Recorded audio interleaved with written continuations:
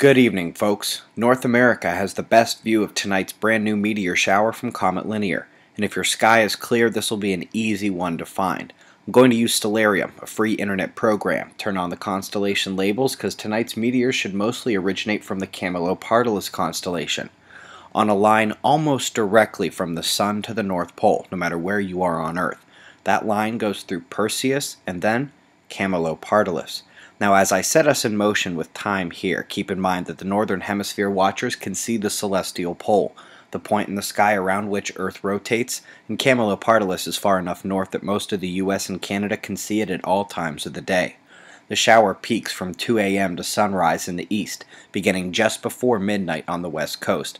There's a good chance to see meteors within a few hours on either side of the time frame if it's still dark. By sunrise, the show is over. But what if you live in the south, like South America?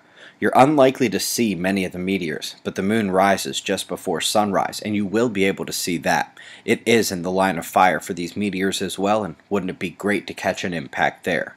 It will be wise to check satellite images to see if it's worth the early hours effort to get outside, or late hour for those on the west coast. Either way, enjoy it.